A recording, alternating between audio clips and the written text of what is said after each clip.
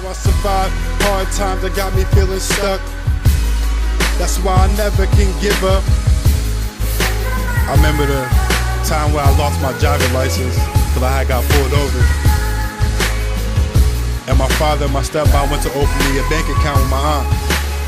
And I had told her ahead of time that I didn't have my license, but I never told my father, so I was nervous. So she gave me the wink like I got you. So she didn't ask me for it, she looked out.